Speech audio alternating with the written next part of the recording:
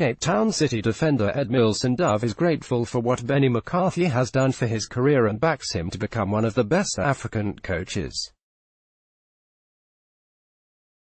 The Citizens left-back did not have his best season in the last campaign as he was struggling with injuries, but thanked his coach for believing in him and pushing him to become the best he can be. Last season was normal. I had so many injuries, but I managed to bounce back as the coach used me in different positions, from left-back to centre-back. I think I've managed to help the club and I'm hoping next season one will be injury-free, Dove tells Kickoff.com. Working with Coach Benni is everything to us. He's so open-minded and willing to help us on anything.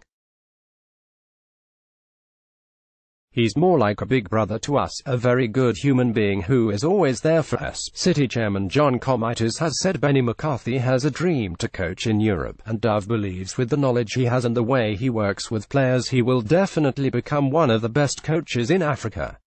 If you look at our team under him, it has improved and we keep on improving. He understands the game, always willing to learn, passionate about his work, and his future looks bright. The Mozambican also thanked the former Bafana striker for believing in his talent, especially for a player who comes from outside the country.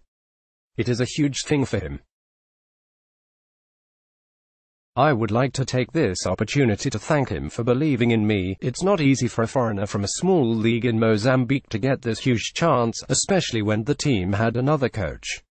Dove adds, but Benni has shown trust in me, especially with injuries and how he managed to move me from left to centre-back, which is something that is not easy, but he did that.